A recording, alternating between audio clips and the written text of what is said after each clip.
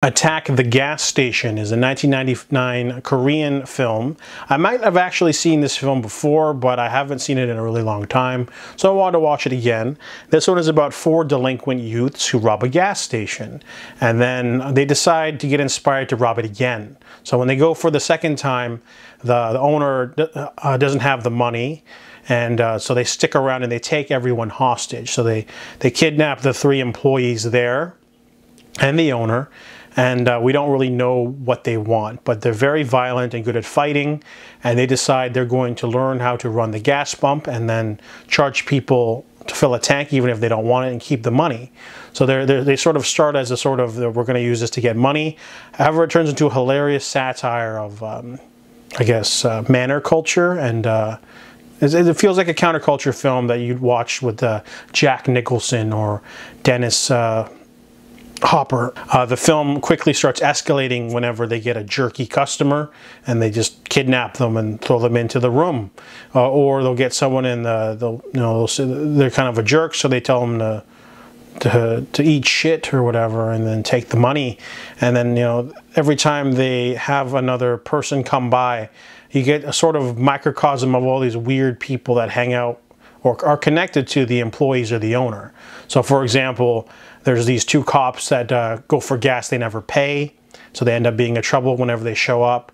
There's also a couple of bullies that bully one of the employees, and they show up because he didn't go to them to give him money.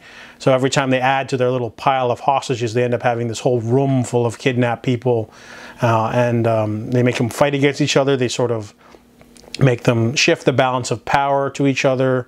One of the delinquents likes to make people sing. It's a really weird sort of film, but it's never too over the top.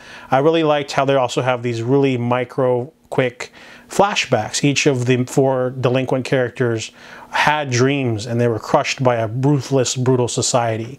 One of them, I think, was in the military. One of them was an aspiring baseball player. Another one was just a student, and then the 4th one was a musician. That's why he likes to make people sing. So the 4 of them actually had their dreams and goals, but they decided to fight back and start messing with society, and then it ends up in a huge brawl at the end. It's a really balanced film, not 100% perfect, but it's a really interesting sort of look at society back in the day, and how it can affect people, make them delinquents, or make people think they're delinquents before they have a chance. There's a lot of like young faces that are more recognizable now. They're obviously now superstars in Korea, like a lot of them. I'll probably post some of the photos on screen, but Attack the Gas Station is a really well-rounded satire, mix of comedy, black comedy, action, satire. I give it an 8 out of 10.